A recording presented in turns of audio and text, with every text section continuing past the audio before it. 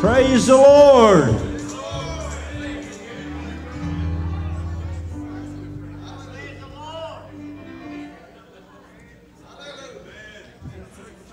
Everybody happy? Get a good night's rest. Somebody say camp meeting 31. I didn't hear that. Say it again. How many's enjoyed the ministry so far? Hallelujah. And you're going to enjoy it the rest of the way. Amen. I said you're going to enjoy it the rest of the way because God has anointed every speaker. With the anointing, you have to enjoy it. If you don't enjoy the anointing, you're not where you need to be. Hallelujah. Let's stand and get ready to worship. Glory to God. Hallelujah. Hallelujah. Father, we praise you today. We give you honor. Thank you for what you've done and what you're going to do today, Jesus. We praise you and honor you because we know when we put our trust in you that you'll never fail us. Hallelujah, hallelujah. Give him a hand clap.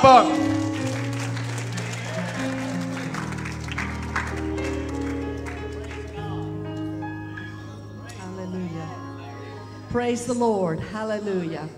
I mean, it's just glad to be back in the house of the Lord this morning. Hallelujah. Just nonstop. That's what I like. Just staying in the presence nonstop. Isn't that awesome? Praise the Lord. Praise the Lord. They were singing an old song when we got in here, and I was like, well, I kind of had that in my mind, so I guess I'm just going to go on with it. Hallelujah. I mean, knows we're on that highway to heaven. Hallelujah.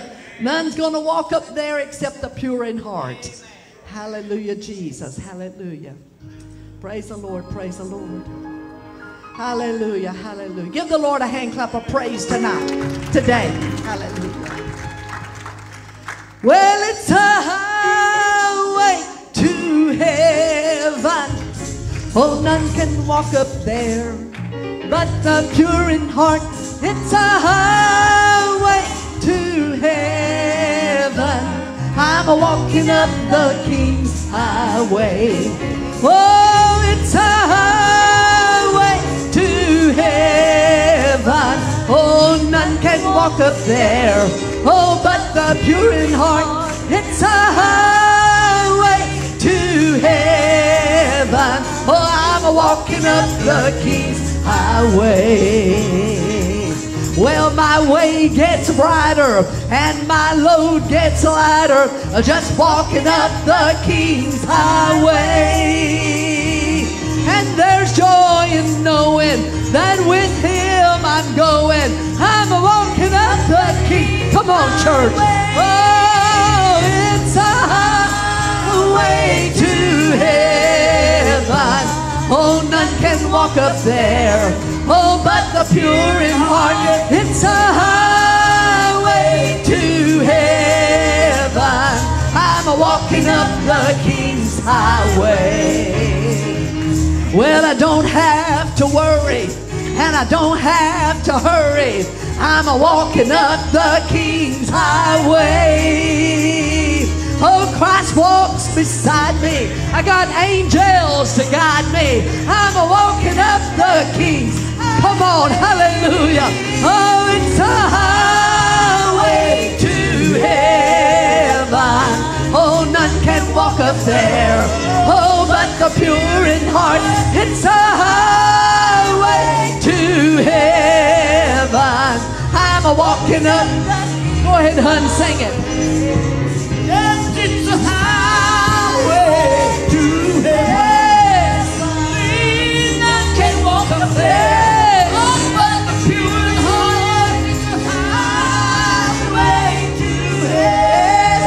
Church and praise it this morning. Why don't you do that part again? I like that. To heaven, none can walk up there. But the pure heart is the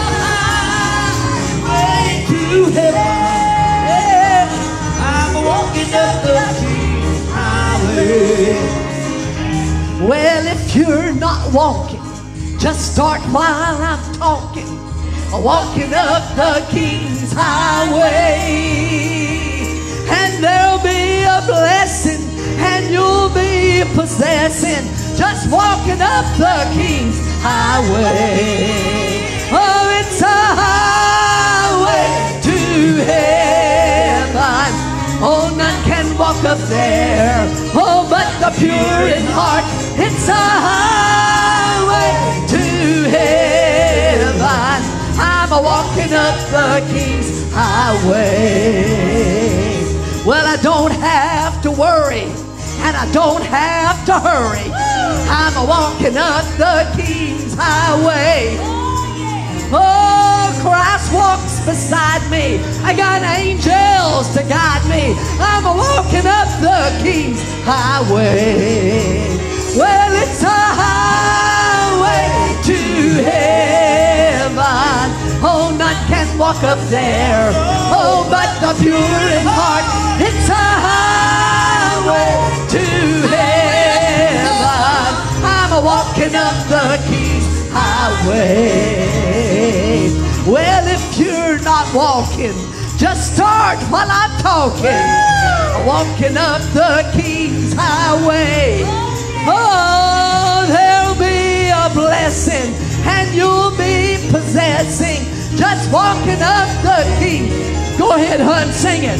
Yeah, into the highway, highway up to heaven. Yeah. Oh, now look, you want us there, oh, but the pure in heart, the highway to heaven. I'm walking up the King. Let's do it one more time. Oh, it's a highway to heaven. Oh, none can walk up there, oh, but the pure in heart. It's a highway to heaven. I'm a-walking up the King's Highway. Come on, church. How many knows we're on that highway? Hallelujah, hallelujah.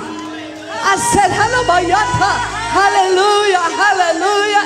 I'm glad I'm on my way to heaven this morning. Woo! Woo! Somebody go ahead and praise him. I said, somebody go ahead. Just thinking that you're able to be in the house of the Lord. Oh, it's a highway to heaven. Oh, none can walk up there, oh, but the pure in heart. It's a highway to heaven. I'm a-walking up the King's Highway. Well, my way gets brighter and my load gets lighter, just walking up the King's Highway. Lost my word. I'm walking up the King's Highway.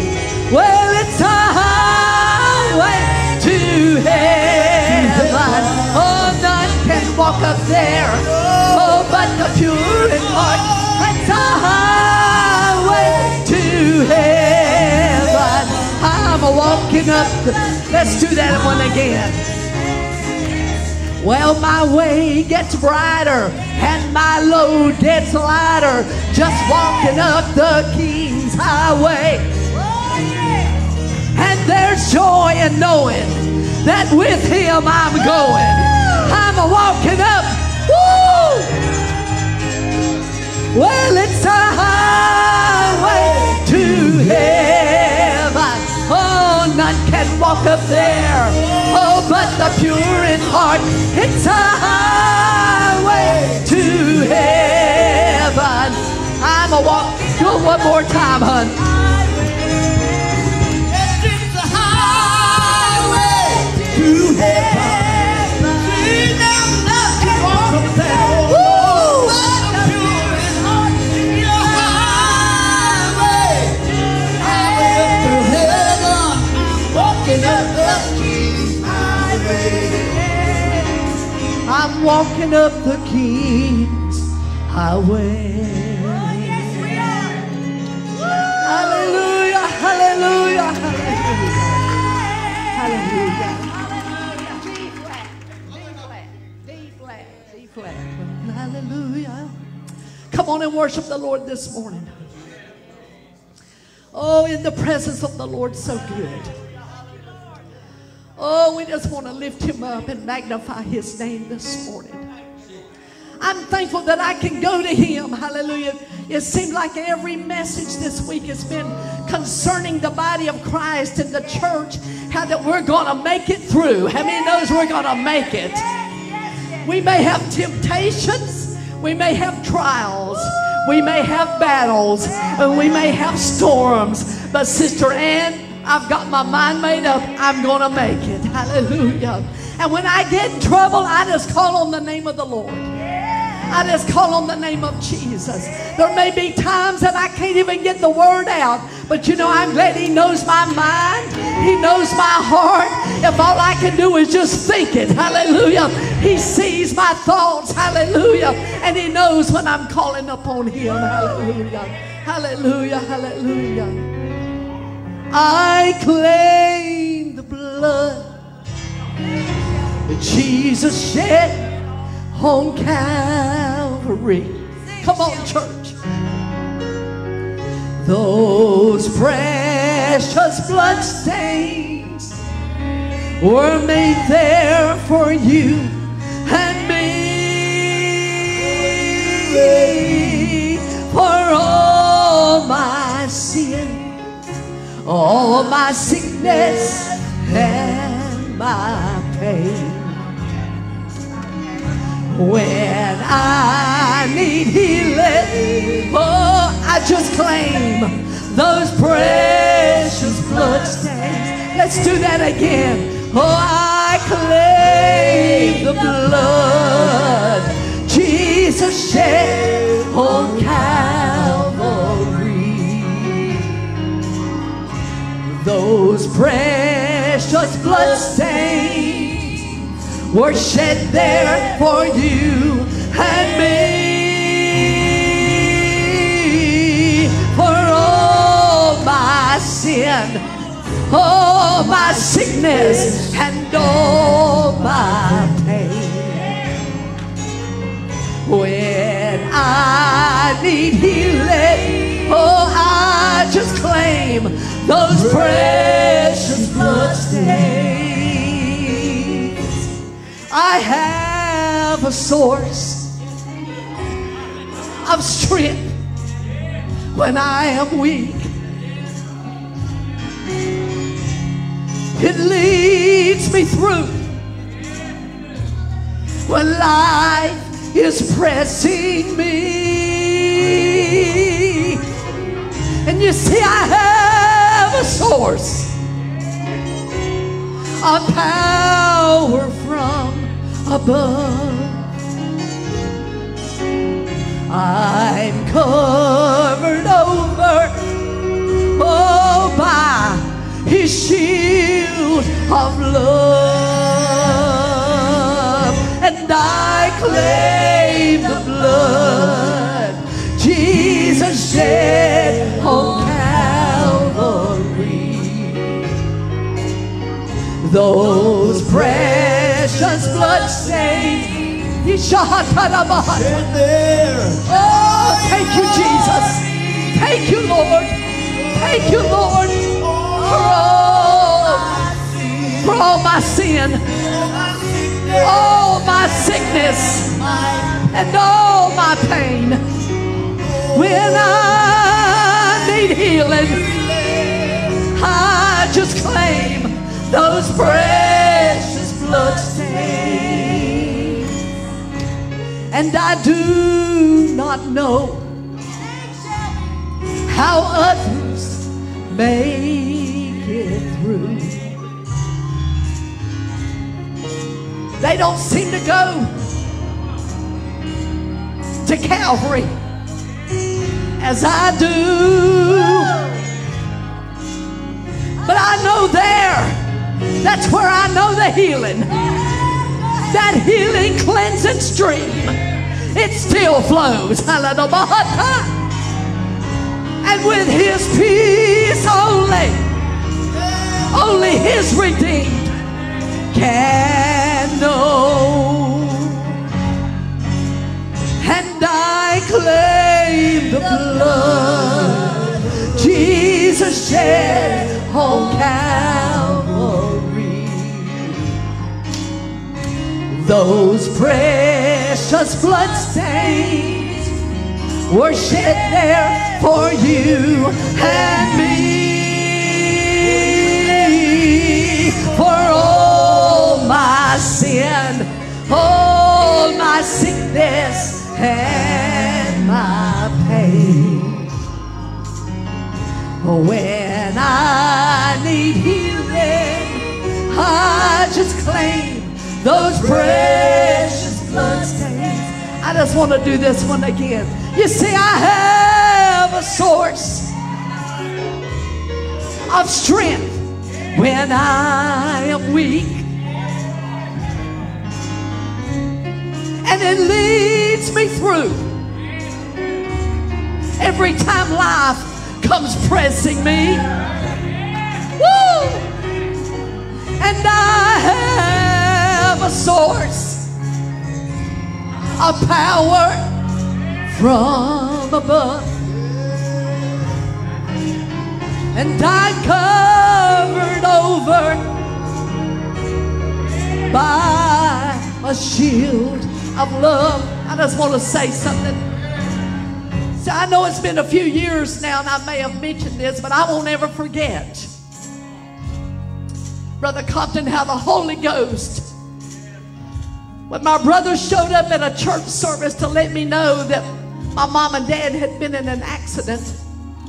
I didn't know at that time, Sister Frankie, that they'd both been taken out to meet the Lord at the same time. But you know, when I look back, I realized it was a blessing. They were on their way to church. They still had pretty good, you know, their life was still pretty good. They were able to drive. They were 83 and had served the Lord all their life. And so when it come their time to go, they got to go together. But for me, it was a devastating time. For me and my brother and my siblings, it was a devastating time. And I was telling Sister Tootsie, I said, you know what? I found out just how great and how awesome the Holy Ghost is. Because at the viewing, when the 2 caskets was laying there, when the viewing was, and there was so many people that came, we were there for standing 4 hours for people to come through. But when people would try to talk to me, Sister Ann, the Holy Ghost came upon me. I wasn't able to talk in English. I would just go into tongues and start speaking in tongues because of the power of the Holy Ghost. That's how I realize how great that He is when you need comfort, when you need strength. Hallelujah. Many people have gone through similar things, and we realize just how great that source of power is. If you don't have the Holy Ghost today, you need help, the Holy Ghost, because He's the only one that's going to take you through. He's going to keep you. He's going to give you that source of strength that you need. Hallelujah, hallelujah. So I claim the blood of Jesus. I speak the name of Jesus, because it's the only thing that I have today that's going to carry me. I can look to other things, but they're not going to carry me. But the blood of Jesus and the name of Jesus will carry me through. So one more time, we'll sing the chorus and the pastor can come on. Hallelujah. I claim the blood Jesus shed on Calvary. Those precious blood stains were shed there for you and me. For all my sin, all my sickness, and all my pain. When I need healing, I just claim those precious bloodstains. When I need healing, I just claim those precious bloodstains.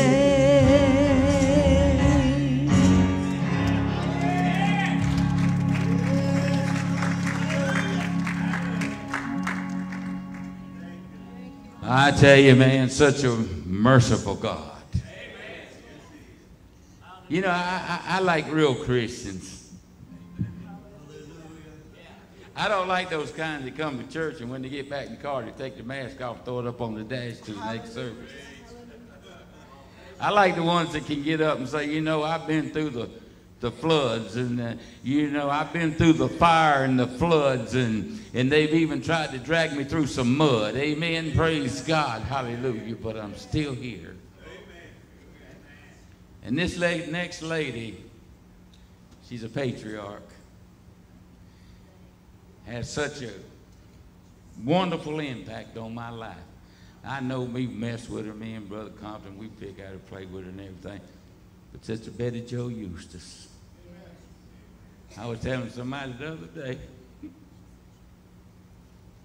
about her testimony. And how when this building wasn't no bigger than a Cracker Jack box. But she preached and gave that testimony. And I sat on the front row. And how it's ministered to me all these years. A mighty, mighty woman of God. Sister Betty Jo, would you come up and sing a song for us this morning? She told me, she tells everybody, she said, you know that boy? She said, he was hard to preach to. She said, because everything I'd say, where's that at? Where is that at? She said, I had to prove everything to him, you know.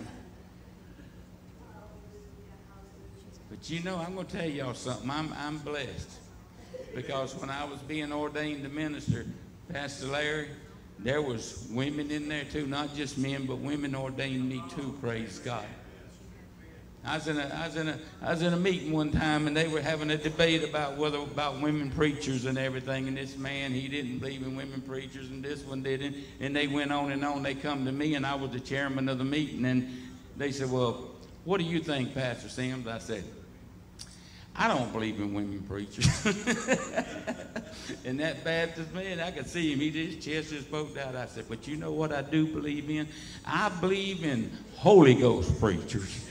I said, and I don't care if they're wearing a shirt or a skirt, amen. I said, bless God, I said, because I had just as many women push me into it as I did men push me into it.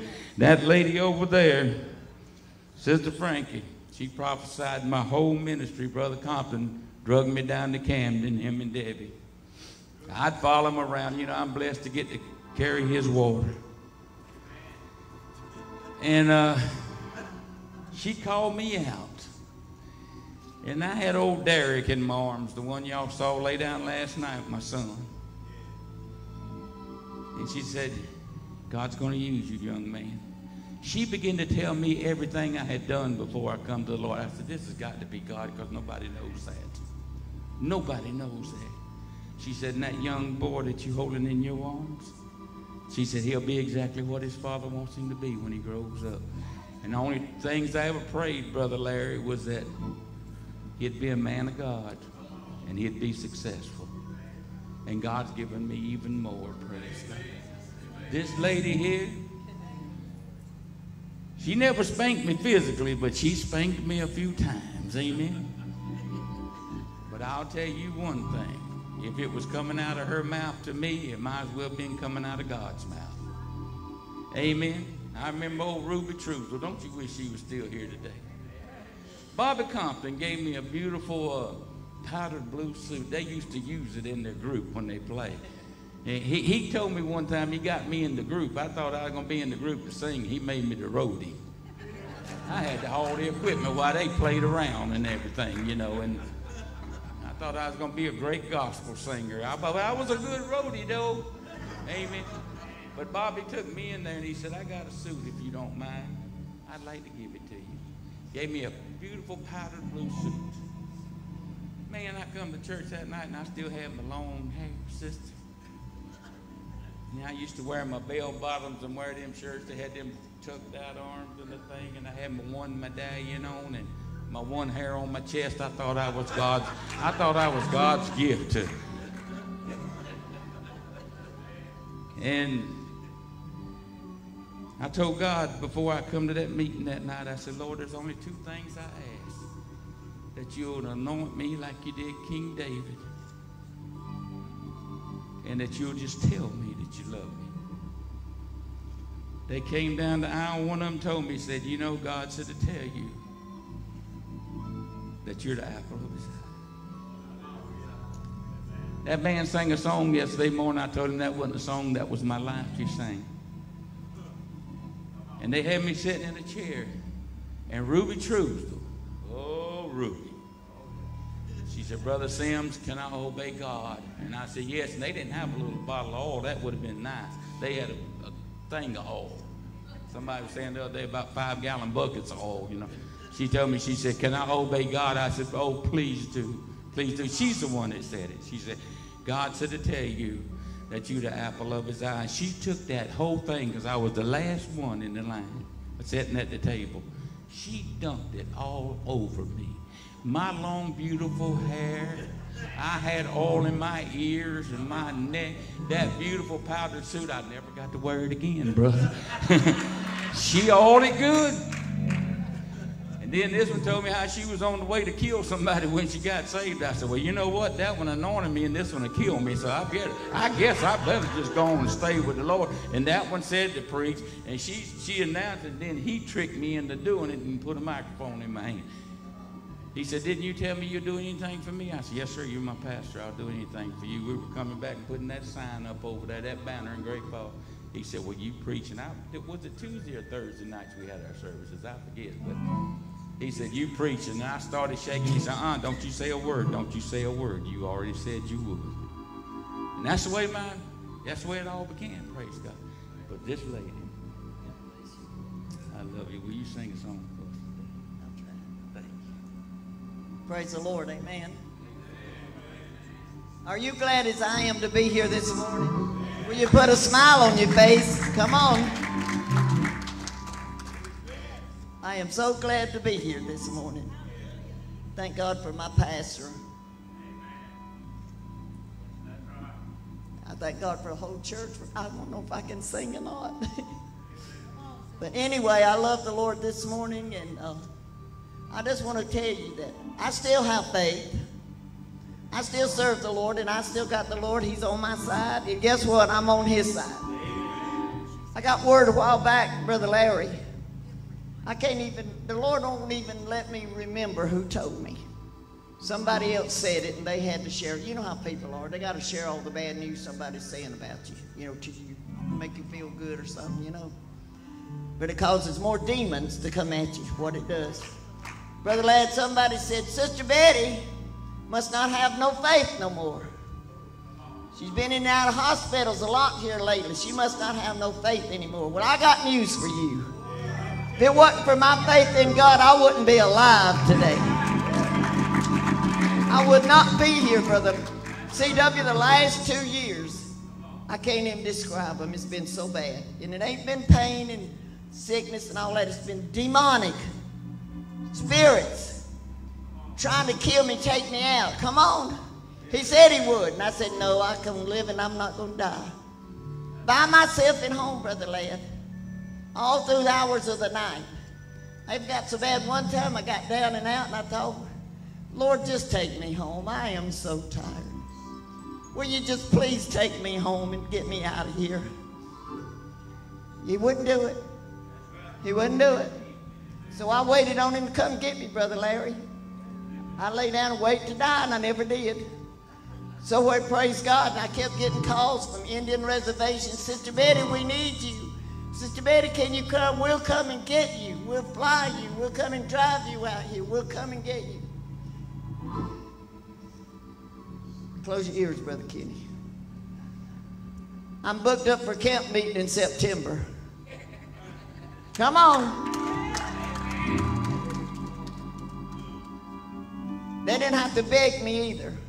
Sister Betty, camp meeting. Right after Labor Day. We need you. Will you come? I said, yes, I'll come. I'm on my way. I've just got to get better. Well, you're going to get better. Go ahead and have that last surgery, and you're going to be better, and you're going to be dancing and running. We're going to be preaching and traveling. I said, I'll take that. I believe that, Sister Ann. Hey, I'm not but 85 years old. My goodness, I still got a long time yet. I ain't never testified to this, but as a prophet of God, Brother Chuck knows who I'm talking about. He prophesied to me about 3 years ago, in Fernley, Nevada. He said, sister, the Lord said to tell you you got 20 more years in the ministry. I said, I'll take that. I'll take that. I saw him a couple of years later, Brother Todd, and he said, I still hear that 20 more years for you, sister. So I told the devil a few days ago, hey, I think I got 20 more years from today. Actually, I'll just take it. Come on, church. Many of the afflictions of the righteous, but the Lord delivers them out of them all. I said, Lord, you said you'd heal me. I believe you're healing me. I know you're healing me. Come on, Lord, heal me. Let's get it gone. Let's get it done. And I'm looking for it. I'm better. I'm better than I was, but I ain't as good as I'm going to be. Somebody said sing. What y'all want me to sing? Anything? Jerry said something. I couldn't hear him. He's the boss, you know. Okay, give me a G, brother. Oh, you going to sit down on me? He knows, get these women up preaching and talking. He going to rest them in it. A G. Y'all pray for me. I hadn't sung in a while.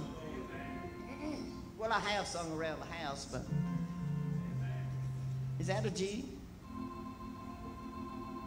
My boat of life sails on a troubled sea, and always there's some wind, always in my sail.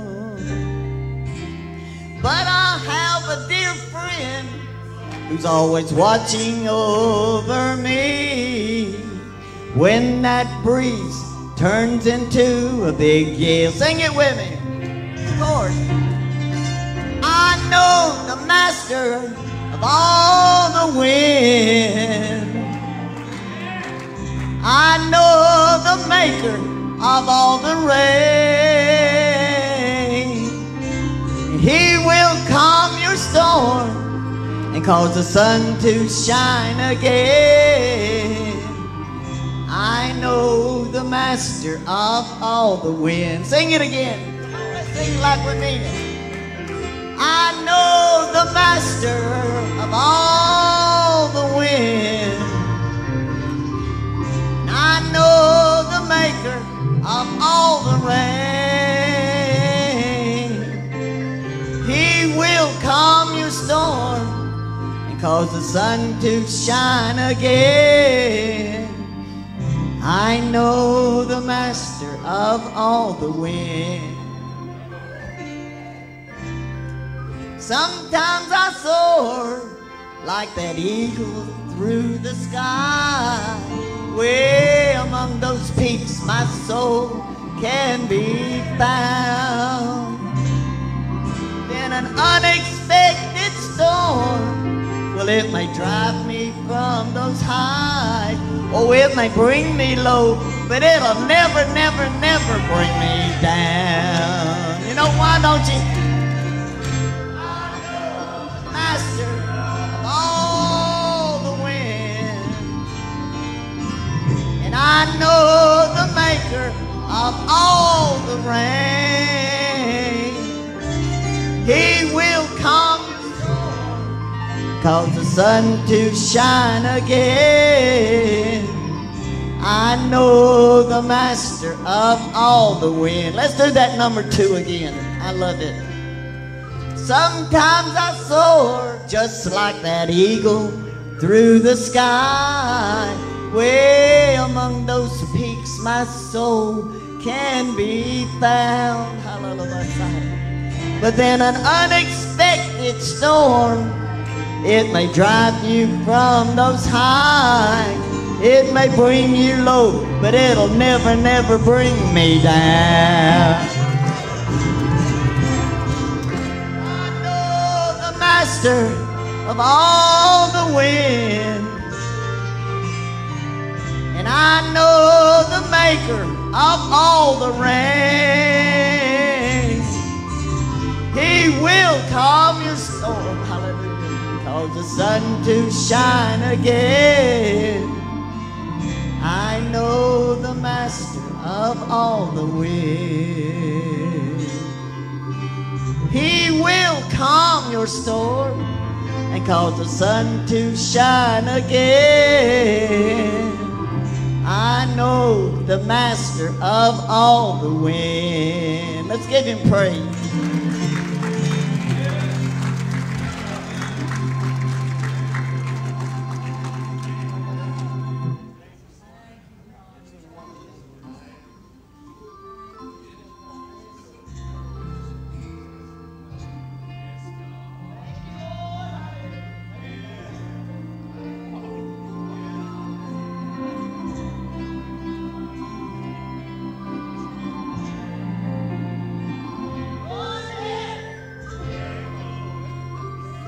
Hallelujah.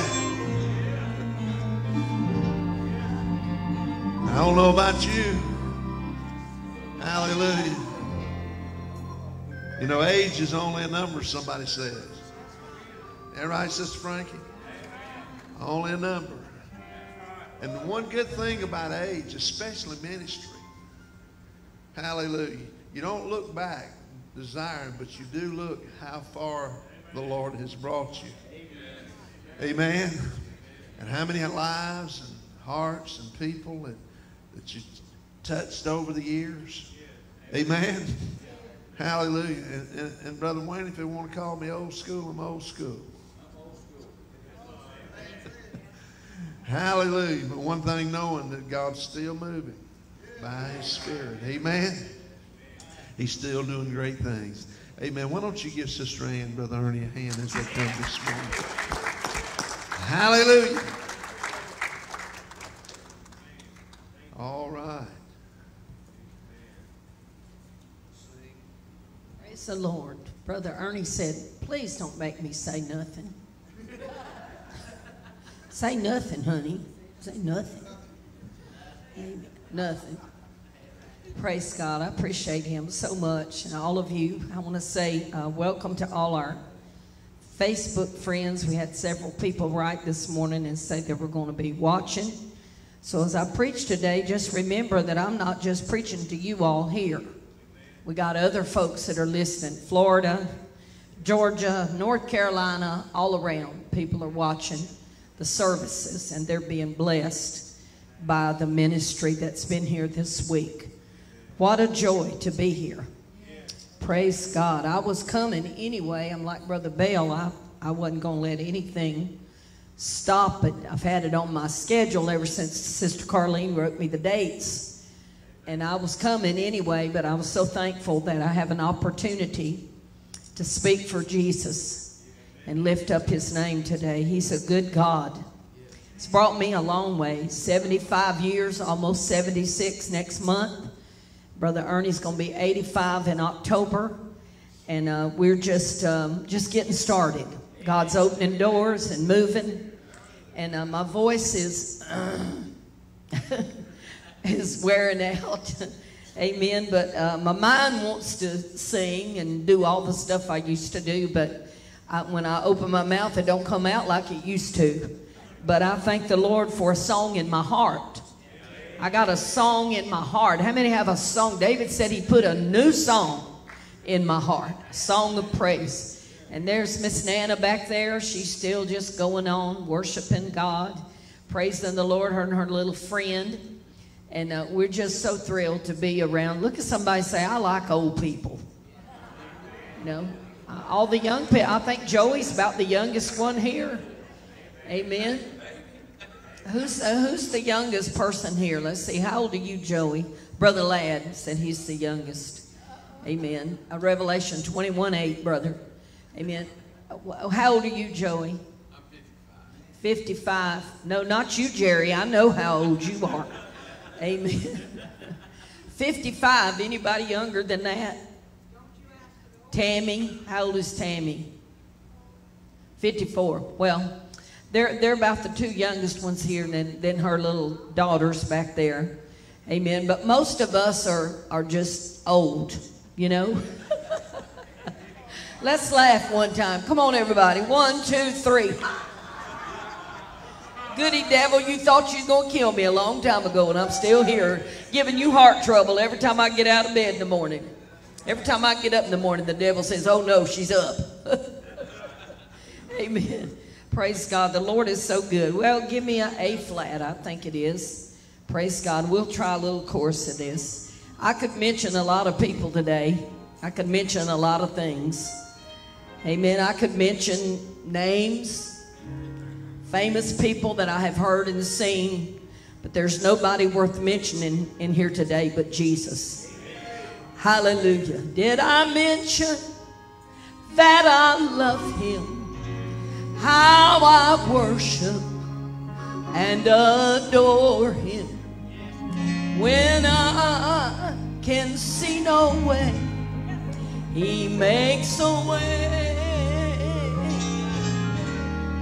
And did I mention he's been faithful to every promise he ever made me? I love him. That's all I want to say. Can you raise your hand and sing that chorus with me? Oh, did I mention that I love him? How I worship and I adore him. When I can see no way, he makes a way. And did I mention he's been faithful to every promise he ever made me? I love him. That's all I want to say. And there's a roof up above me, and I've got a good place to sleep. I got food on my table. I got shoes on my feet. And you gave me your love, Lord, and a fine family. Thank you, Lord, for your blessings on me. Let's sing that again. Be thankful for what you have. There's a roof up above me. I got a good place to sleep. Oh, there's food on my table. I got shoes on my feet. You gave me your precious love, Lord, and a fine family. Thank you, Lord, for your blessings on me. And I feel Jesus. I feel Jesus. How many feel Jesus? I feel Jesus. He's in this place, and my soul does burn within me. I feel him. I feel Jesus in this place. One more time before I preach, let's sing it. Oh, I feel Jesus. I feel Jesus. I feel Jesus. He's in this place, and my soul does, hallelujah, burn within me, for I feel Jesus in this place.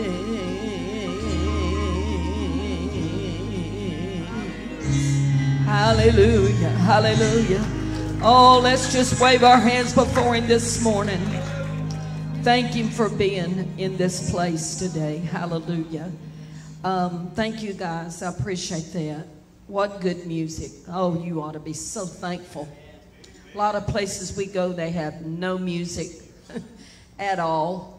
And Ernie and I, we kind of play around a little bit. He bangs the guitar and I bang the piano.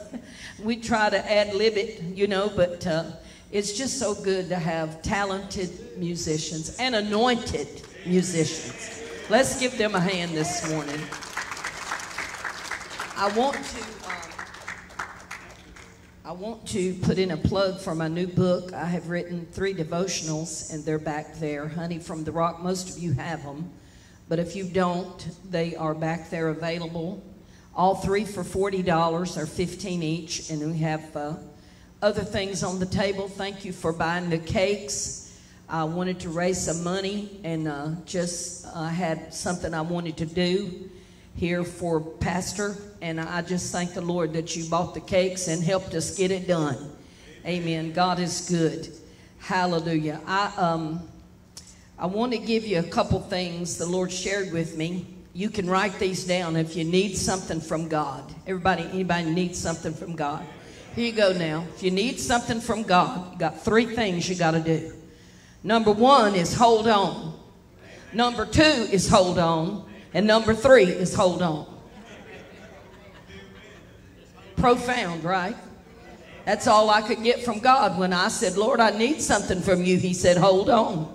Went back again and prayed, and I said, I need something from you, God. He said, hold on. I went back the 3rd time. He said, hold on. I said, well, that's what we're going to do. We're going to hold on. Is that right? Amen. I like these little Facebook sermons that we get. Facebook is good for something. I haven't found out yet what, but it's good for something. And there's a lot of stuff on there that's junk, but every once in a while you get a little nugget. And I like these here. I wrote these down.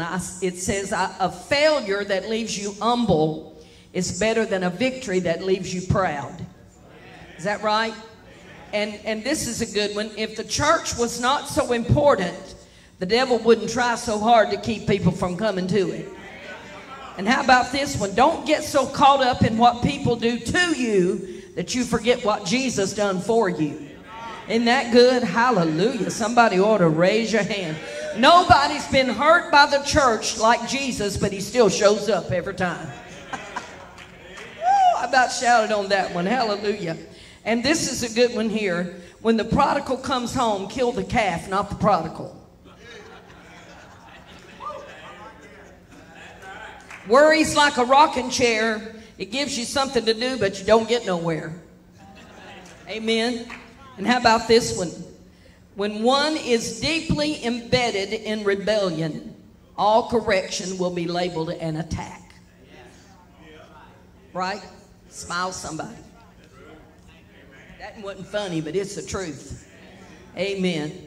I'm going to give you a message today that the Lord shared with me a couple weeks ago, and I knew what I was going to preach if I got asked to preach, and I felt this in my spirit, and it's been burning in my soul. And it's I told brother back there at the back, this is a Neapolitan message. It's got 3 flavors.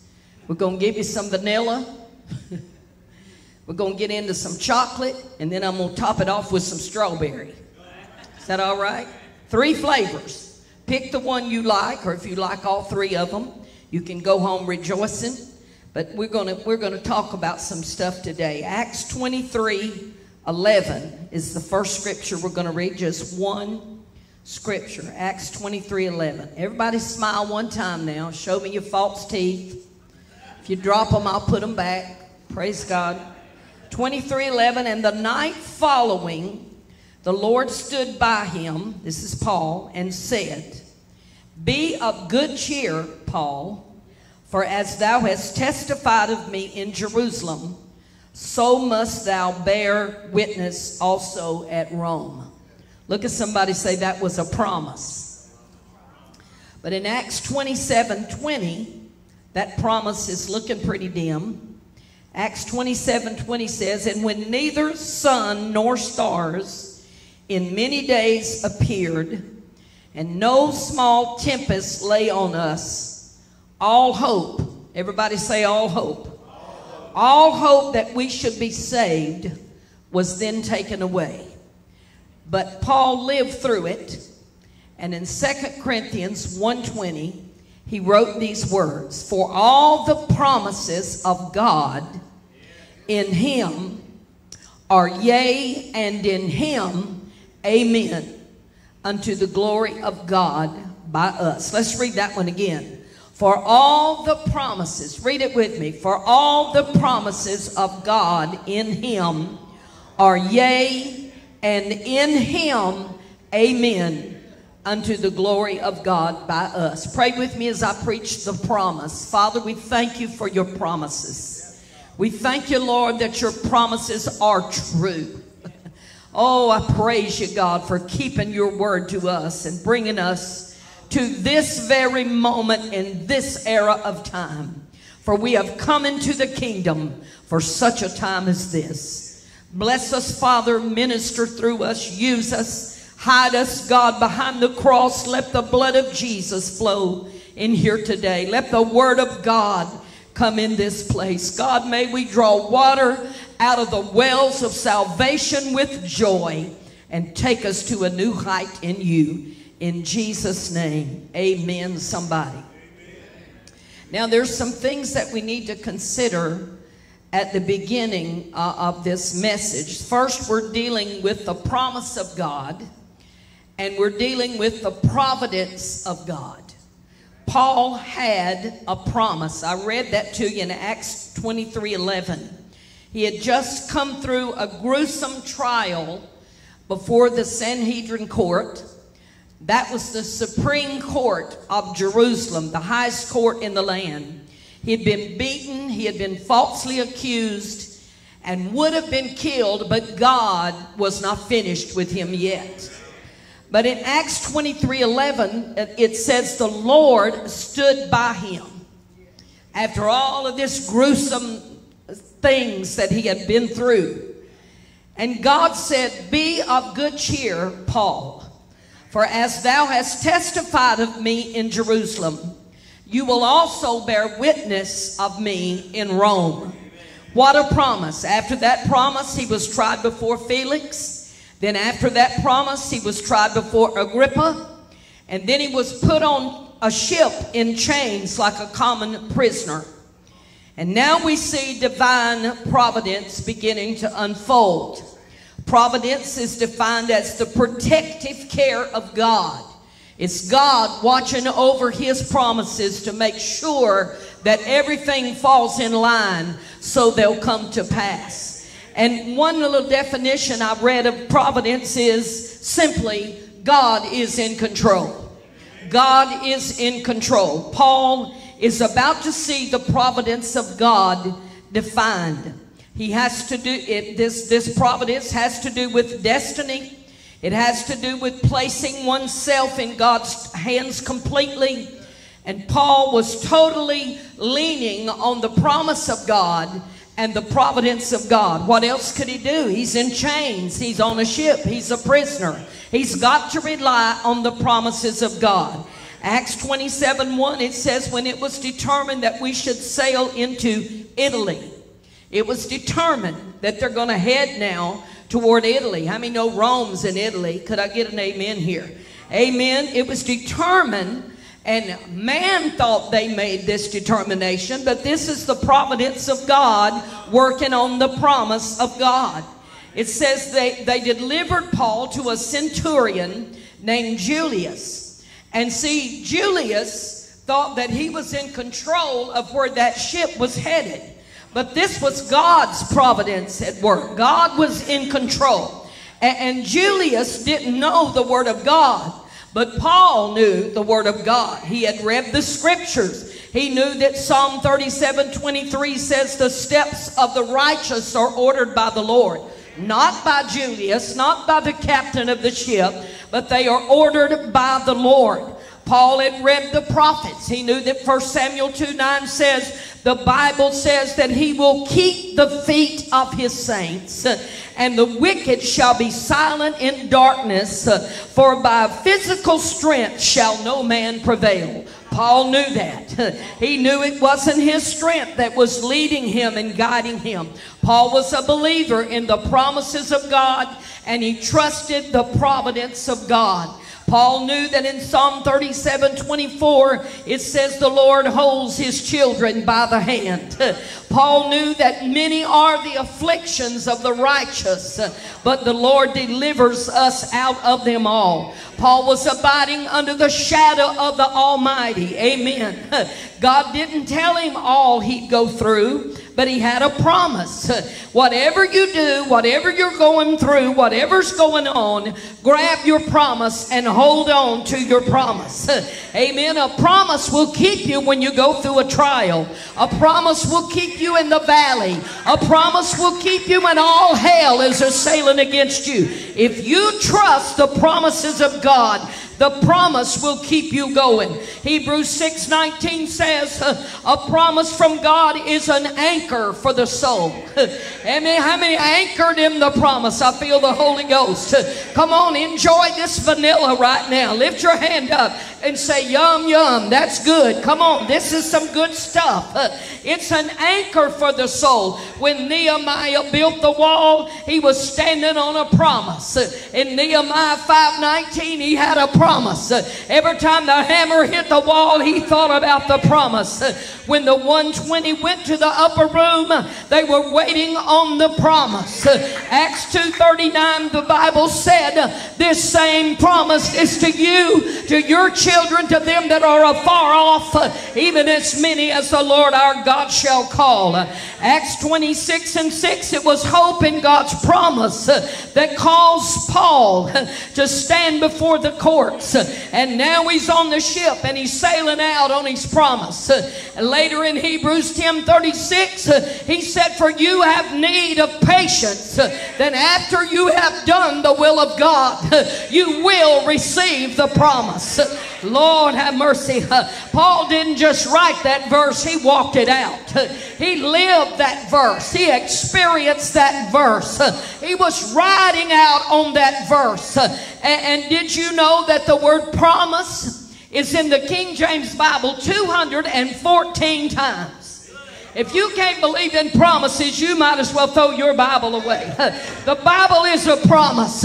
All the promises of God are yea, and in Him, amen. Hallelujah. In 1886, Russell K. Carter wrote page 329 in the red back hymnal. And it says, I'm standing on the promises of God. Standing on the promises that cannot fail. When the howling storms of doubt and fear assail, by the living word of God, I shall prevail, for I'm standing on the promises of God. Lord have mercy. Lift your hand and say, I believe. I believe the promises. Acts 27:3. When you're walking by faith in the promises of God, He'll give you some unexpected gifts. When you're living by faith, He'll bless you. The Bible says in Acts 27:3 that God gave Paul favor with Julius. Amen. He treated Paul with thoughtful consideration. He let him go ashore and visit with his friends, and he treated him like a tourist. and not a prisoner. Lord have mercy. The man's in chains. His life is at stake. And Julius said, would you like to go ashore and take a shower and change clothes? And come on now. Who gets treated like that in jail? Come on, somebody. Amen. Paul visited with his friends. They cared for him. They refreshed him. And see, God knows that we need each other. God is aware that we get weary and we need a refreshing. And He'll send you to people. And He'll send people to you to uplift you.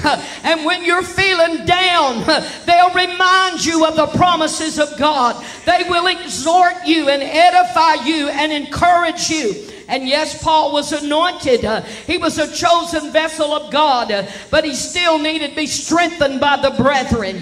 He needed that strength. 2 Timothy 1:16, he wrote these words, the Lord give mercy unto the house of Onesiphorus, for he refreshed me often and was not ashamed of my chain. What does that mean? It means that when Paul got to prison in Rome, Onesiphorus searched every prison in the city until he found the beloved apostle, and he sought him diligently, and he went in and ministered to him. If Paul needed that, how much more do we need it in our day and time? So when you're walking out a promise, when you're riding out the promise and you're in the waiting period, God will give you refreshment along the way. He'll go ahead of you. He'll send people in your path. He'll have them there to comfort you and to encourage you, to help you hold on to your promise. Amen. In Acts 27:4, Paul returns to the ship and they set sail. And in verse 6, the Bible said they found a ship, and guess where it was headed? Can anybody tell me where it was headed? It was on its way to Rome. The promise is getting closer now, but the closer the promise gets, the harder the devil fights to keep it from coming to pass. In verse 9, Paul got a hold of the anointing and he began to admonish them. And he said, sirs, I perceive that this voyage will be with hurt and much damage, not only to the ship and its cargo, but our lives are going to be in danger. Look at the word admonished. It's a verb, and it means to reprove, to warn, and to urge. It means to advise and correct. In this scenario on the ship, Paul was warning of the danger. In the spirit, he saw a red flag, and he saw danger signs ahead, and he warned the centurion Julius. But verse 11, it said that Julius believed the owner of the ship more than those things spoken by Paul. You see, Paul was a great voice. He was an anointed voice, but he wasn't the only voice on that ship. The owner of the ship was on there, and he had reason for wanting the ship to get to Rome to sail, because it was all about his money and his profit. And the ship was full of wares, and he wanted to take them to Rome and to sell them. He was a greedy man. He was selfish. Amen. His voice opposed the voice of the servant of God. On the way to your promise, there'll be a whole lot of voices. There'll be a lot of opposing voices. They will seek to detour you, to hinder you.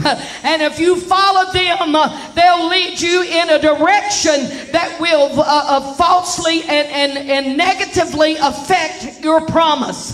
That's why Colossians 3:16 says, let the word of Christ dwell in you richly with all wisdom. It says, teach and admonish one another. A promise can get cold. Did you know that? A promise can grow dim. How many been waiting on stuff for a while? A promise can get cold. Amen. That's why the Bible says that we need to be admonished. Amen. To hold on to our promise. We need men and women who are full of wisdom. People that get a hold of the anointing. That can get up with the tongue of the learned. And you're just about ready to give up. And you're just about ready to sink. And somebody can speak speak a word, and all of a sudden that promise will just leap up in your spirit and come alive. I feel it happening in here right now. Come on, lift your hand and say, I have a promise. I have a promise. When these other voices and all these other people begin to speak negatively about your promise, amen, they'll have their carnal agendas, amen, and they'll begin to speak to you, but you will know not to hearken to them, because you heard somebody say, hold on to the promise.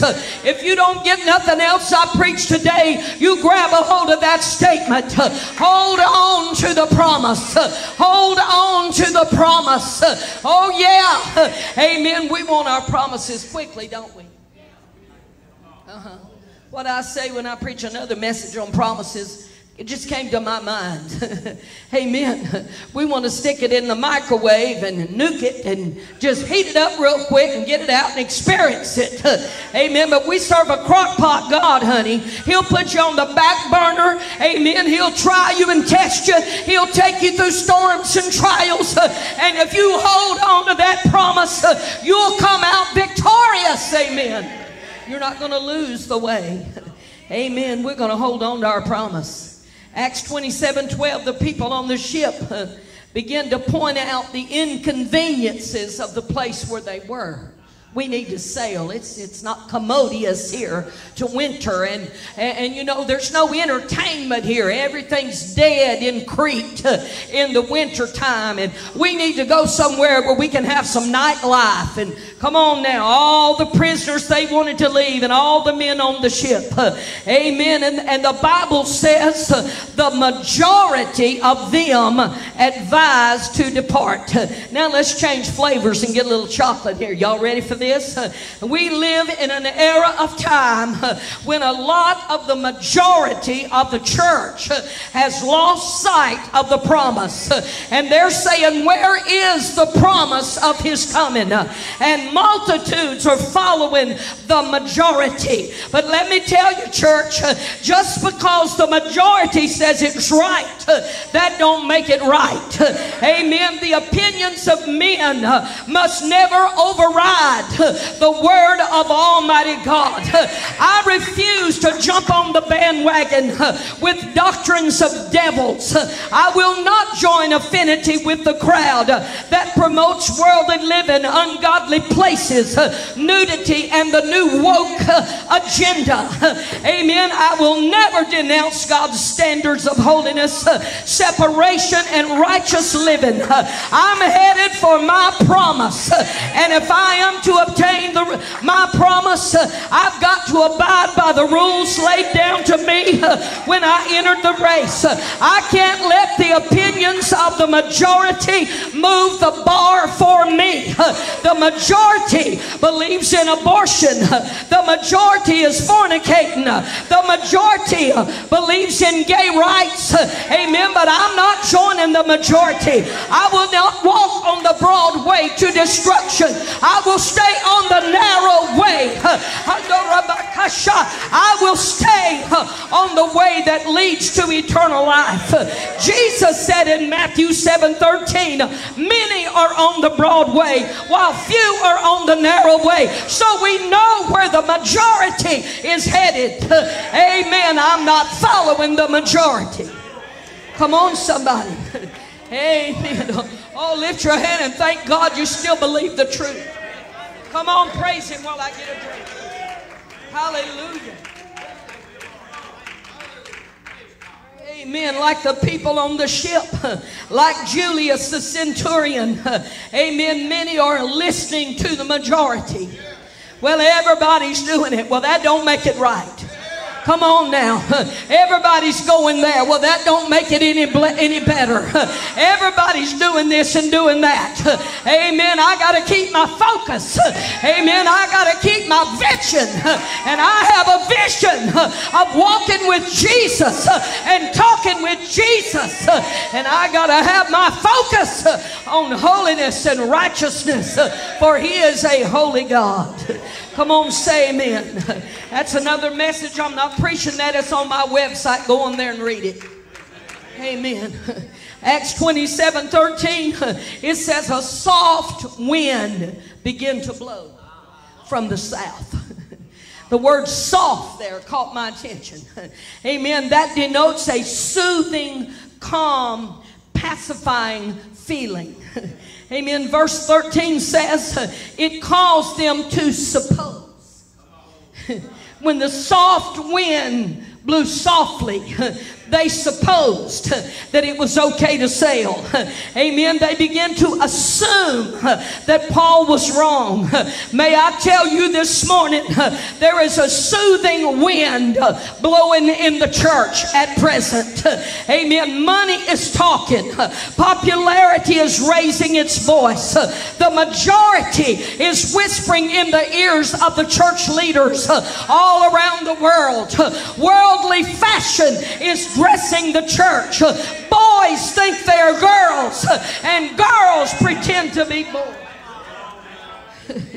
One preacher said, men, you can go to a doctor and get cut up. You can go to a fashion designer and get made up. You can go to a drug dealer and get messed up. But when you stand before God, you'll still be a cut up, dressed up, messed up man, because none of that don't make you a woman. Hey, hey, hey, I feel my helper coming on here. I said none of that will change your gender. God chose your gender. God made you what you are. Amen. God decided if you'd be a male or female. One little boy come home and said, Daddy, I think I'm a cat. I want to be a cat. And his dad said, you're not a cat, you're a boy. He said, my teacher told me I could be a cat. And if I want to be a cat, meow, meow, I'll be a cat. And the dad said, you ain't no cat, you're a boy. And the little boy says, Mama, give me a hamburger. And the dad said, hold it, cats don't eat hamburgers. You want your food? Amen. Go over there. It's in the bowl by the litter box. And that's where you're going to spend the night. Go out to the barn and catch you some rats. Amen. And the little boy in a couple of days come back and said, Dad, I don't want to be a cat. I don't want to be a cat. What we got is a lot of parents, amen, that won't teach their children right from wrong.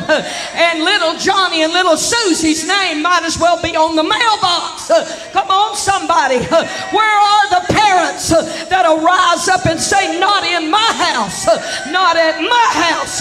You ain't fornicating in my house. You ain't living like that in my house. You ain't living like that here. We're holiness in this house. Thank you, Lord. When you defy your gender, amen, you're not defying yourself, you're defying your maker. Amen. The majority screams, my choice, my body. The majority runs around half naked and blind to their own sin. The majority are the blind leading the blind, and they'll both fall in the ditch. But I'm being led by the Holy Ghost, amen. He is my God. He is my comforter. Wave your hand and praise Him. If you still love me, say amen. Amen. Genesis 1:27. So God created man in His own image. In the image of God created He him. Male and female created He them. In Mark 10:6, Jesus is still preaching that verse. If He preached it, I'll preach it. Amen. Because He's the truth. Acts 27:13. The soft wind soothed and deceived and fooled the crew. But verse 14 says, not long after. Not long after. There arose a tempestuous wind, It's called a Euroclydon or a Euroclydon, but it's really defined as a hurricane. Amen. And it was just over the horizon. Amen. Let me admonish us right here. There's danger out there. That world is wicked out there. Amen. The enemy will allure us and soothe us and attract us to his inventions.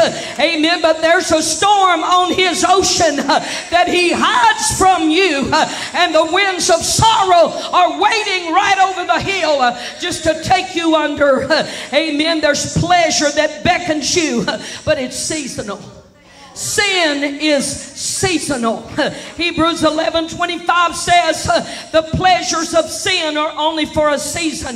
Romans 6:23 says the wages of sin is death. Acts 27:20, darkness enveloped that ship. 276 men on board, but the only one that was sailing out on a promise. Amen. There was one man on the ship, amen, that was sailing on a promise. He was walking in the providence of God. He would later write, and we know that all things work together for good to them that love the Lord. Amen. Suddenly, after many days without food, seasick and storm-tossed. In verse 20, my text says, all hope was lost in the opinion of the majority. All hope was lost in the opinion of the majority. Amen. But once again, that power and anointing took a hold of Paul. He didn't care where he was. When it come on him, he spoke. Amen. Chains didn't stop him. Bondage didn't stop him. Amen. The captain of the ship couldn't stop him. Amen. The Bible said in verse 21, he stood forth in the midst of them, and with a voice of authority, he said, men, you should have heeded my advice. You should not have loosed from Crete. Amen. You should have stayed right where I told you. Your choice will cause you harm and loss, but be of good cheer. Amen. No one on this ship is going to die. I'm paraphrasing now, but he said, I'm headed for Rome. I'm walking on a promise. I'm riding on a promise. I can't go under because an angel of God stood by me this night. I'm his. I serve him. And he said, Paul, amen, you're not going to die. Amen. You will be brought before Caesar. And not only that, Paul said, all of you are going to live too. God's going to give you a second chance. Aren't you glad somebody can stand in the gap for you? Verse 25, wherefore, sirs, cheer up. Cheer up. What are you looking so down about? I mean, you ain't got nothing left. You've already thrown all your wares overboard. You thought you was going to get to sell them, but they're swimming in the ocean now. Come on, somebody. You ain't got no clothes left. You threw everything overboard. He said, be of good cheer, for I believe God. My Lord, I felt the Holy Ghost when I said that. I wish somebody lift their hands so I believe God. How can I get up here and preach all this? Because I believe God. How can I go on in the midst of the storm? Because I believe God. How can I fight until I'm wore out? Because I believe God. I believe God. You ought to shout that to the top of your lungs. I believe God. I believe God. I'm fanatical about that. I believe God. I'm holding on to my promise. Paul said, I can't go under. I ain't going to drown. I got a promise.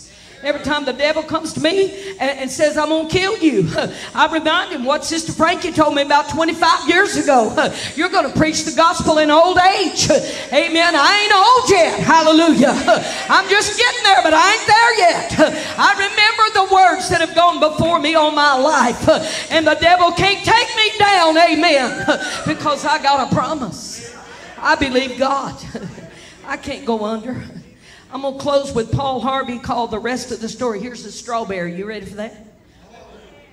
Out of 276 men on that ship, there was a group who would not heed Paul's admonitions. After all they'd seen, After all they'd heard. Some people, if somebody raised from the dead, they wouldn't believe God. You know I'm telling the truth. Didn't Abraham tell the rich man that in hell? He said, send Lazarus down there to witness to my brothers. And Abraham said, son, if people rose from the dead, they would believe it. They have the law and the prophets. If you can't believe the Bible, amen, the goosebumps ain't going to help you a bit. If you can't go to Genesis 1 and 1 and read in the beginning, God created the heaven and the earth, and believe that with all your heart, when every agnostic is saying that we sprang from monkeys, you can raise your hand and say, in the beginning, God created the heavens and the earth. If you can't believe that verse, throw the rest of the Bible out. That is our introduction to our Creator. He introduced himself. In the beginning, I created the heavens and the earth. Well, that's another sermon too. I don't want to preach that. Amen. All these 275 men on the ship. Amen. All of those people, there was a group in there. After all they'd seen and heard, they were bent on disobedience. Verse 30, the Bible said they tried to flee out of the ship. They pretended to be dropping anchor, and instead they were ready to rebel against Paul's instructions again. Verse 31, in a warning from Paul and from this preacher right here today, except these abide in the ship, amen, they cannot be saved. Amen. He did say they there. Amen. They. He didn't just mean them, just the ones that were rebelling. He meant that all of the lives on that ship depended on total obedience.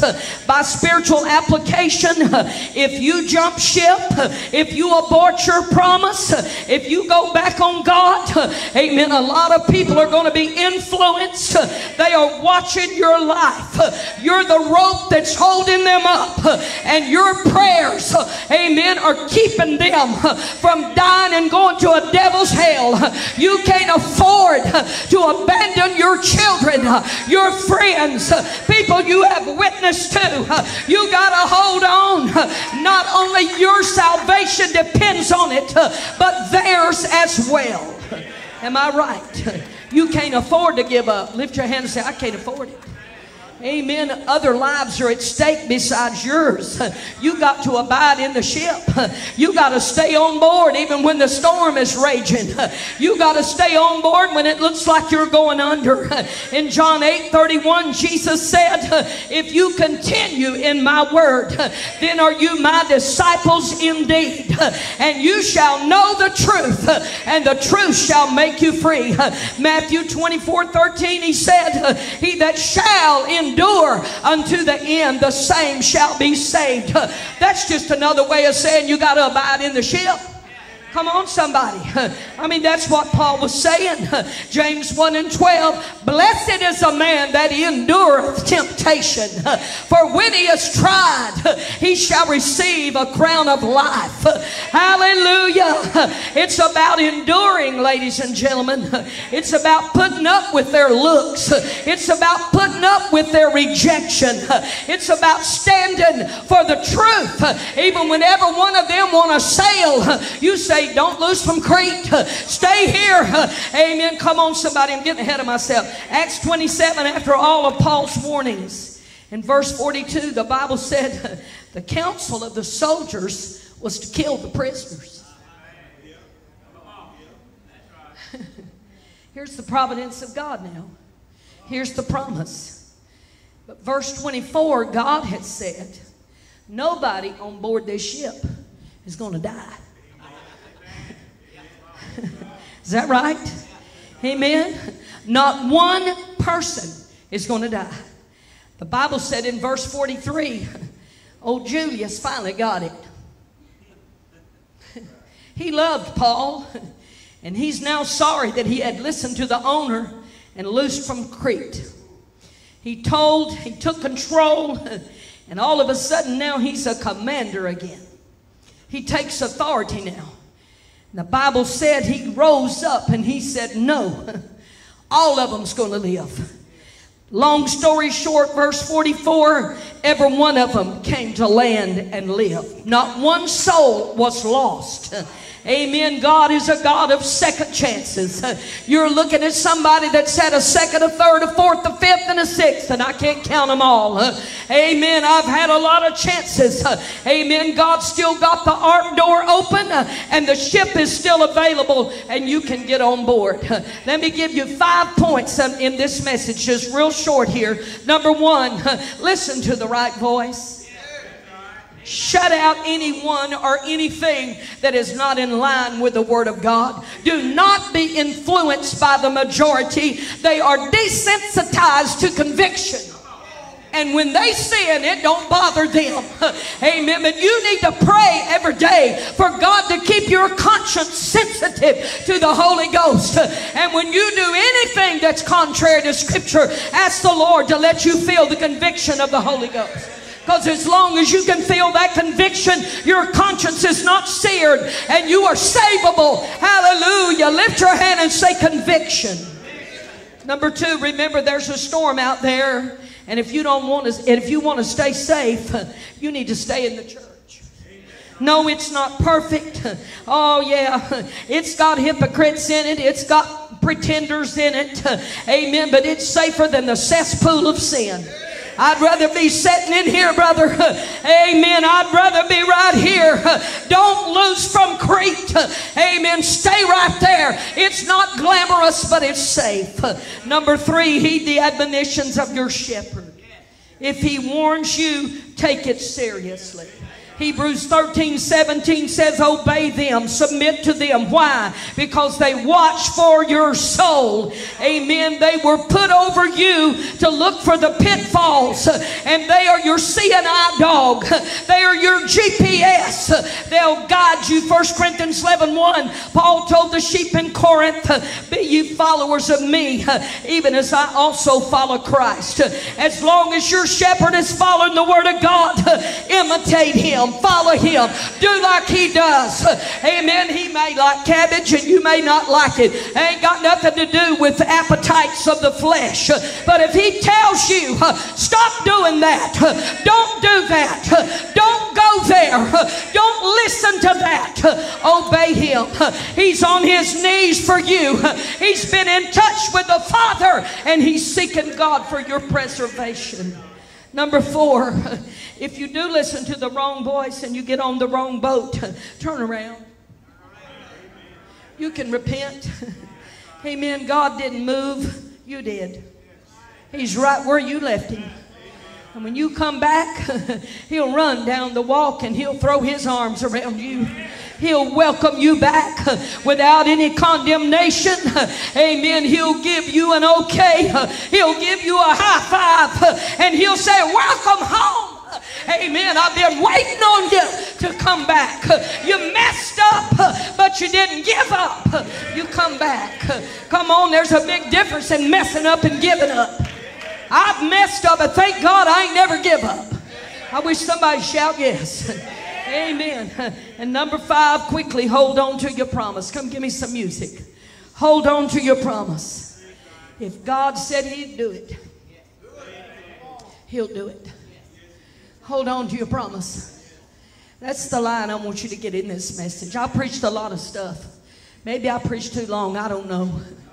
But I want to tell you, hold on to the promise. 5 words. Come on, say, hold on to the promise. Did God promise you he'd heal you?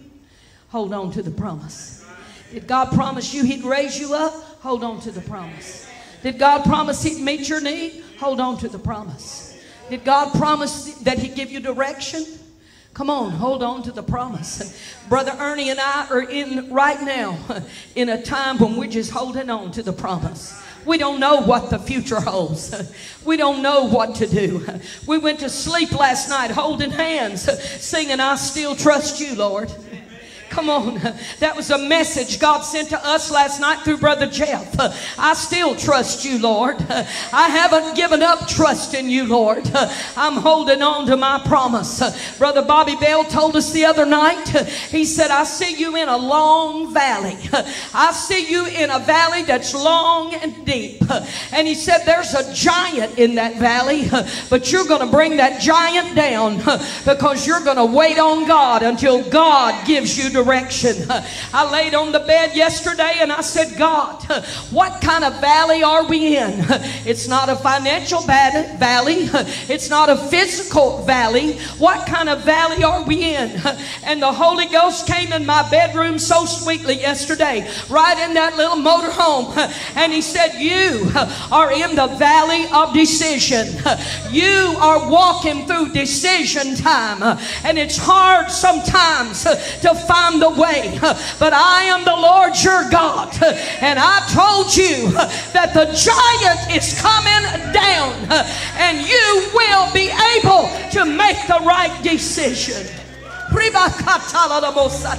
Somebody in here is in that valley with me. You're in the valley of decision. Jump up on your feet right now and say, I'm going to hold on to my promise. I'm going to hold on to my promise.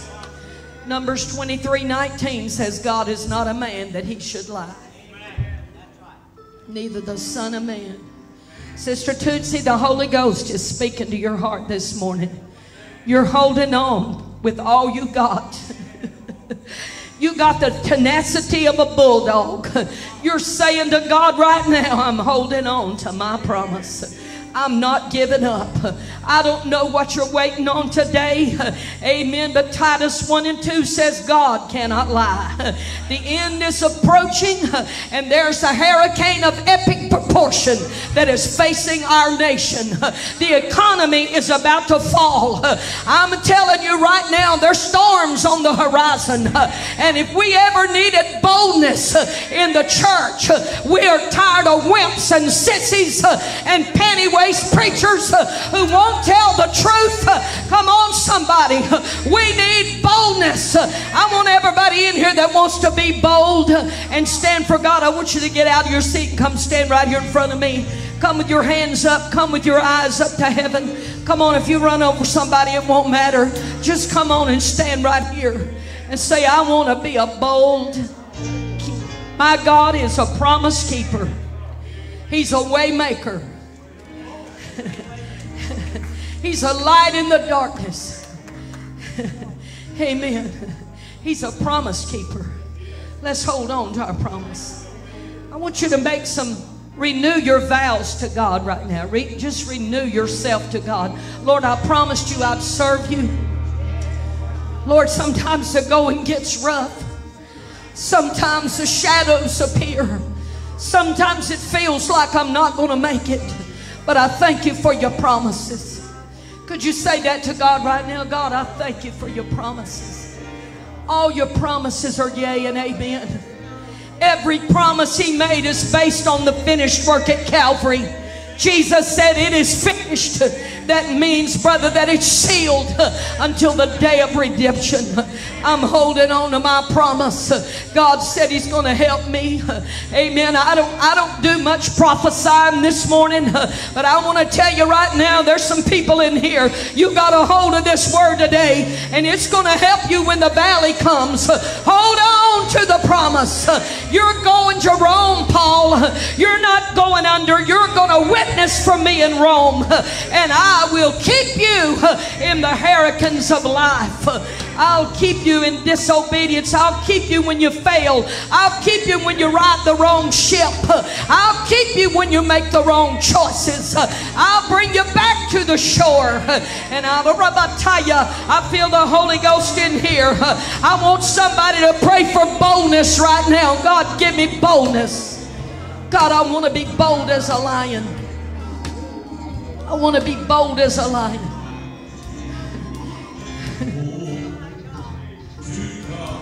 Unchanging hand, hold to his hand. To God,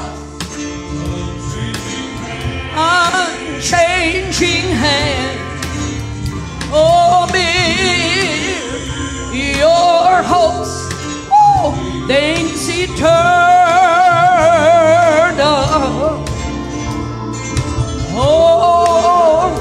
To God's unchanged. I don't know this man right here. I don't know him. Will you come over here and pray for him? You know him. Right here, this man right here. I feel like God spoke to you this morning. Amen. I believe He's going to do something in your life. I don't know what you're going through or what you've been through, but I know God said to pray for you. Hallelujah. Holy Ghost, you know what's wrong with him. You know what he needs. You know what's wrong, God. You know the valley that he's in. You know, God, the struggle. You know what's going on. Bless him, God. Fill him, Holy Ghost. Let the Holy Ghost speak out of him right now. That's the Holy Ghost, sir. That's the Holy Ghost right there. Hey, hey, hey. That's the Holy Ghost fell on him. Come on, praise him, sir. Praise him. It's been a long time since you felt the power of God like you feel it right now. But God said this is the beginning. He's bringing you out. He's bringing you up. And you're not going under. You're going to make it. Hallelujah. You're going to make it. Somebody praise him. Oh,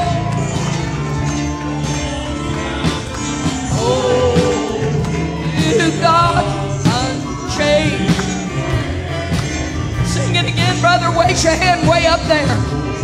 Oh, hold on to the promise. To God's unchanging hand.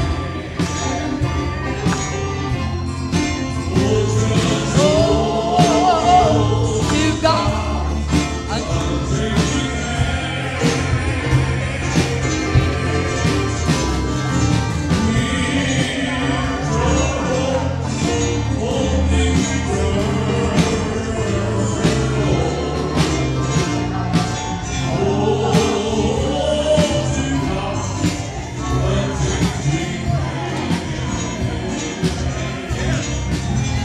A refilling of the Holy Ghost right now.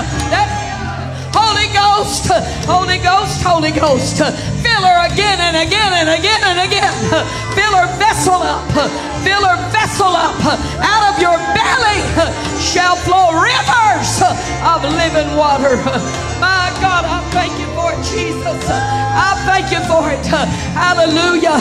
Amen. God's going to move down through your legs.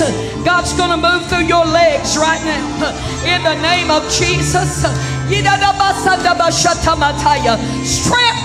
Strength in the lower back. Strength in the legs. In Jesus' name. Praise him, mama. Praise him. Praise him, for the joy of the Lord is your strength. The joy of the Lord is your strength. Unchanging. Hey, I'm going to build your hopes. Turn around and tell her, I got refilled with the Holy Ghost. She got another infilling. I saw it when it fell on you. And it fell on you right out of heaven. Woo! Hallelujah. Oh, yes, Lord. She must have needed it. God finds every little corner in our vessel. If he sees a little corner in there, he can give it another shot of B12. All right. Come on, praise him, somebody. Build your hopes on things eternal, unchanging. One more time, Brother Kenny, let's sing it. I'm gonna hold to God unchanging hand. Hallelujah.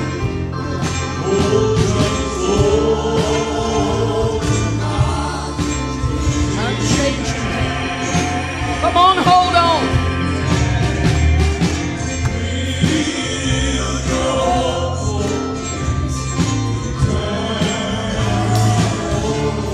Go ahead, rejoice.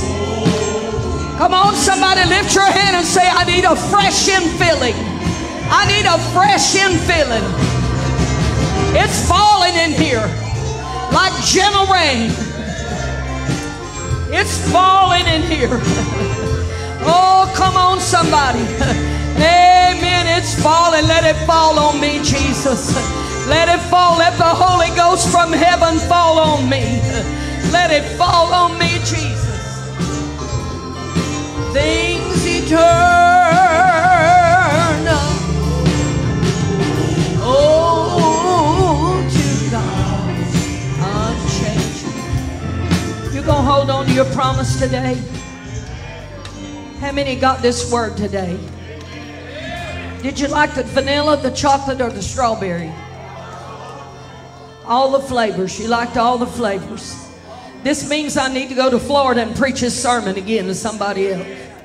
Come on, somebody. Amen. I might add a little butter pecan on the next one. Amen. That's my favorite. Amen. I'm telling you, God spoke this message to me 2 weeks ago in Kentucky. He said, if you go to Tabernacle and you preach, that dean, he pulled a fast one on me. He really hurt my feelings. He didn't put me on the post. He forgot me. And I was looking at the poster and I said, I ain't on there. I better call Pastor Kenny.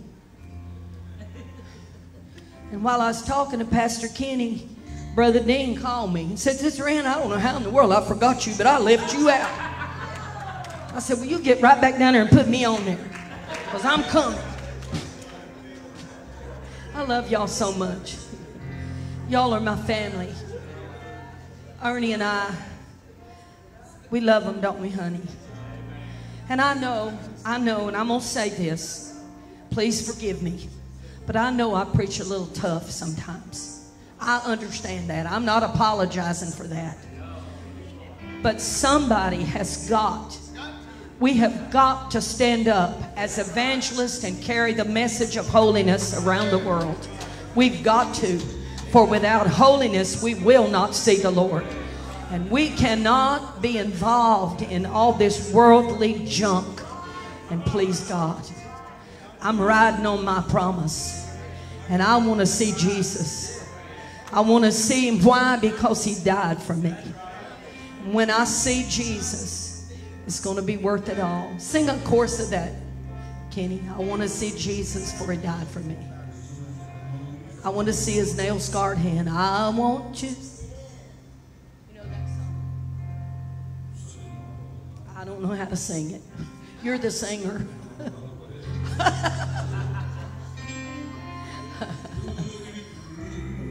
His eyes of mercy watched over me when I strayed. I want to see his nail-scarred hand. Yes, God. My sins away. I want to thank him for each drop of blood flowed from Calvary. I want to see Jesus.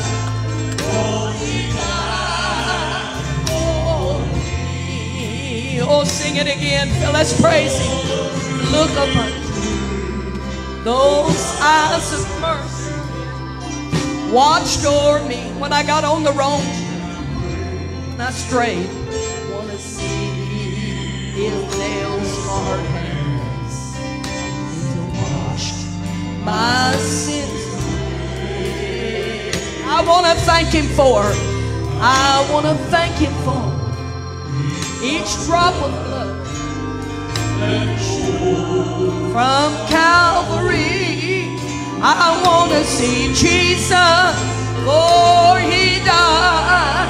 Oh, to look upon those eyes of mercy. Let's sing it. To look into those eyes of mercy that watched o'er me when I strayed. I want to see his nail-scarred hand. Then it washed my tears away. My tears away. I get it right.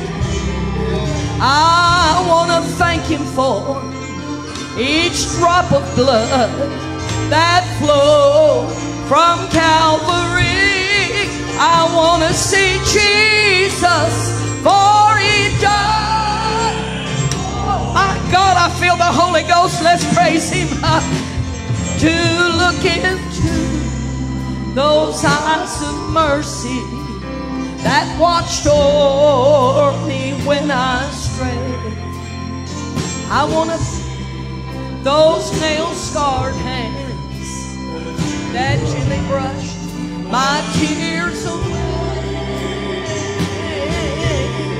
I want to thank Him for every drop of blood that flowed from Calvary. I want to see Jesus, for He died for me.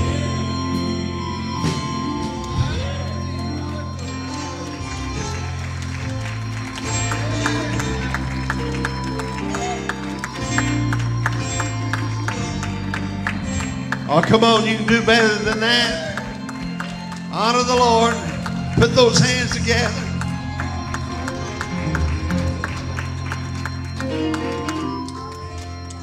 Amen. Isn't it wonderful to be able just to come and open your heart up and the Lord just fill it up? Amen. The Word of God. Hallelujah. Nothing like it, isn't it? Hallelujah. Look around, somebody said it's camp meeting. That word might be old-fashioned to some folks. Hallelujah. But to me, hallelujah, the Lord spoke it to me a long time ago. It's important for God's people to meet together. Hallelujah. He even had it, as He told Moses, there was 3 times you're going to have to meet with me. Hallelujah. Not just your local assembly. And hearing my voice. Anybody believes the Lord spoke to us this morning? Come on, slip that hand up and say, thank you, Lord. Hallelujah. We might think that's Old Testament, but I'm telling you, God still needs His people to. Hallelujah. There's still a Pentecost. Amen. There's still a tabernacle. And we surely celebrate the Passover, do we not? Hallelujah. So I love Him tonight. I'm thankful. I'm thankful. I'm thankful. I'm thankful. Hallelujah. Because see what Pentecost is all about is the impartation of God's Word. That's we're given with. Hello?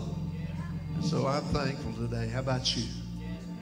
Sometimes we just see it as a meeting, but it's more than a meeting. It's an end game of God's people. I love you. Did you enjoy Sister Ann this morning?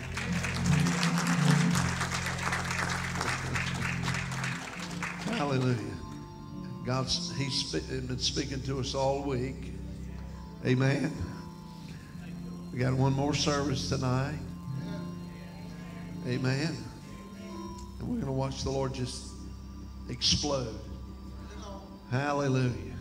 You know, folks that are really serious about, and a lot of folks work and can't come in, hallelujah, in the morning services. But I'm telling you, some of the greatest impartations have come.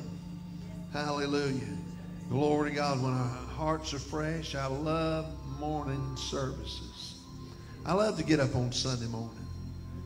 Hallelujah. It's a freshness. Hallelujah. If you're going to give me a time to preach, let me preach Sunday morning. Let me preach in the morning. Everybody likes it at night, but I love morning. Hallelujah. I love for the Lord to just fresh morning. I love to walk out and see the dew on the ground. Amen. It's not a water that, hallelujah, that you turn your windshield wipers on. And sometimes when it appears, it appears. It's not there one minute, and then the next minute, there it is. Hello. I love it. Well, we're going to eat this morning. And we appreciate you. Amen, that you are here. Thankful that God's got you right here. And I appreciate every minister and hallelujah that's been a part of this thing. And where you've been up here or down there, you've been a part of it. When you walked in the door, your anointing added to, and that corporate anointing is what ministers. Hallelujah. Amen. Glory to God. So let's pray. Father, we are thankful. We're thankful. We are thankful, Lord. We're thankful, God, hallelujah, that you're speaking to our lives. And as we minister unto you, Lord, hallelujah, glory to God, hallelujah, hallelujah, you continue to feed our hearts, give us direction, open us up to who you are. And so we praise you. Thank you for the ministry that is ministered here. Hallelujah. Glory to God. Sister Ann this morning, thank you, God, that the Lord, that you're going to pour it out everywhere they go, and every person that comes in and fills up, God, hallelujah, there's going to be water, and it's going to take place all through this country because of those that have drawn it in, hallelujah, and allowed the Word of God to be a part of their lives. So we give you praise. We give you glory and we give you honor. We ask you to sanctify the food. Thank you for all the hands that have worked so hard. Hallelujah. Glory to God to bless this people. And so we give you praise for it in Jesus' name. Amen.